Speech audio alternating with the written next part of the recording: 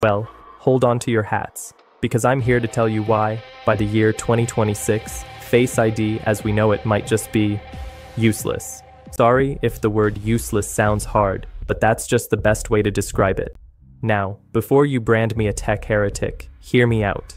Face ID isn't immune to the same fate. When Face ID debuted, it was revolutionary, using a complex array of sensors and infrared dots to create a detailed 3D map of your face. It was hailed as a significant leap forward from fingerprint scanners.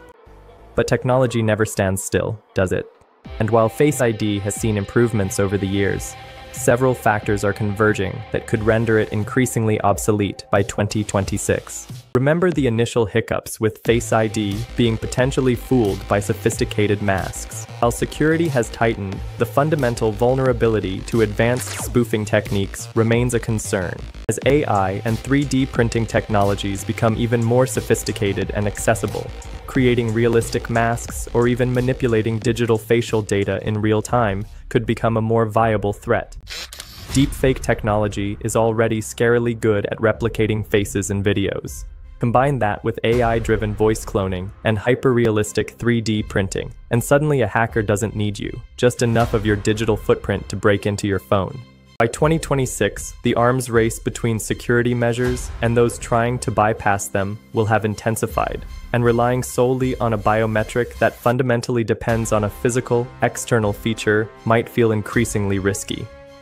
You post selfies online, appear in work video calls, get caught on CCTV.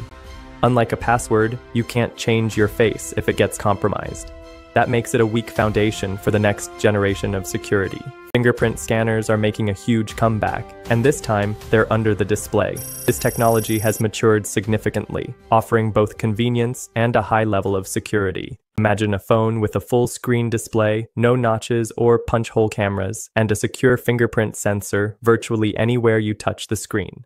Companies are actively exploring even more advanced biometric authentication methods. Think about vein mapping, which scans the unique patterns of veins in your hand or finger, incredibly difficult to spoof. Or even advancements in iris scanning that could be more robust and less susceptible to environmental factors than current facial recognition.